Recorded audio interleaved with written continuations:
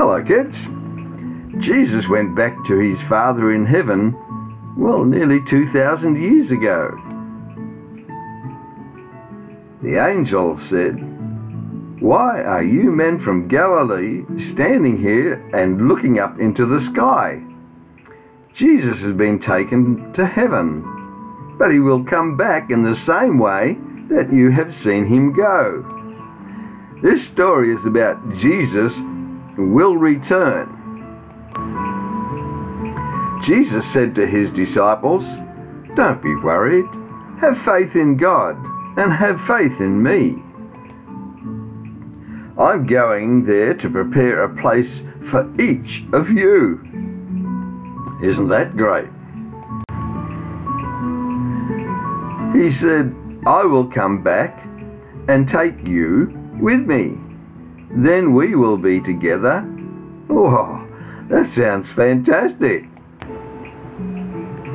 "For the Lord himself will descend from heaven with a shout, and with the voice of an archangel, and with the trump of God, and the dead in Christ will rise first."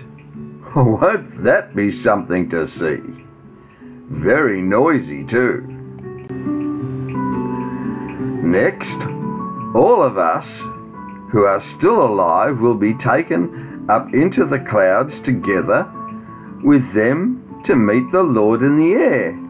And from that time on, we will all be with the Lord forever. Oh, great.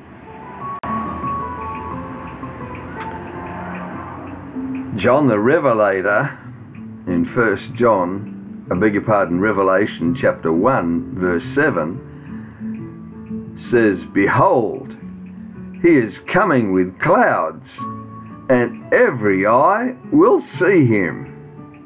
That'll be exciting.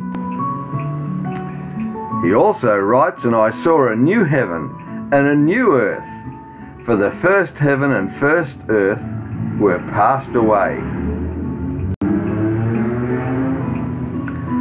And God will wipe all tears from their eyes, and there will be no more death or suffering, no more crying or pain.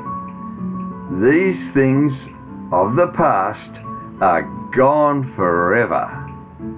Oh, that'll be good. "And behold," Jesus says, "I'm coming quickly, and my reward is with me, to give everyone according to their work."